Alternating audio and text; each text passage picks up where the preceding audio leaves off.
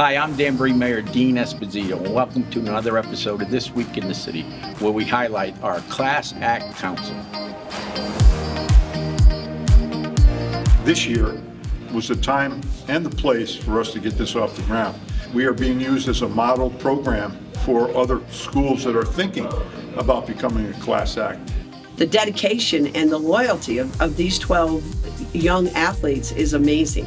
I'm teaching them, the value of give back, the value of helping somebody else that's down and out and how it makes them feel. I think one of our biggest initiatives this year for the Class Act Council was the Referee Appreciation Week. We started it in the fall season, so we did homecoming week, and we went out and we recognized every single official, and we got a lot of good feedback from it. The referees, we got letters saying that they had never been appreciated like that. Additionally, that Officials Appreciation Week became mandatory for all the schools now, so it's cool that we were the ones who initiated it. I think it's important to be a role model to other students because we're all going through similar things at the same times. We all have similar challenges, so it's easy to help each other out as long as, someone is willing to help out. One of the things that I really like about Class Act is the fact that we're not just impacting the school, but we're also attempting to go out and impact the community.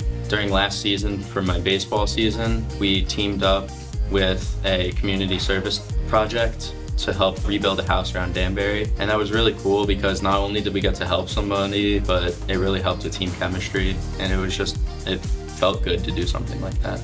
Everyone from Class Act have been assigned student athletes who have been kind of struggling with their academics. I was in charge of one kid who was on the verge of failing off the team, and I was able to work with him, and he was able to bring his grades up and do some extra assignments so that he was able to stay on the team. When I go to compete, it's really nice wearing DHS across my chest, wearing the orange and blue, because everyone knows when it's Danbury. So it's just really nice to represent and be able to go out there and help other people. Being a role model for all the young ones who are at the games, for our youth nights and all that, is just cheering and being supportive. No negativity, we're really all about that. But we still want to be there, we still want to be loud, and we still want to have a good time. The values and what we still are teaching young athletes is so important as coaches to help them for their future endeavors. They're not going to all be ball players. It's a great group, and I just hope that we can keep the same type of chemistry with the next group, that they believe in it too.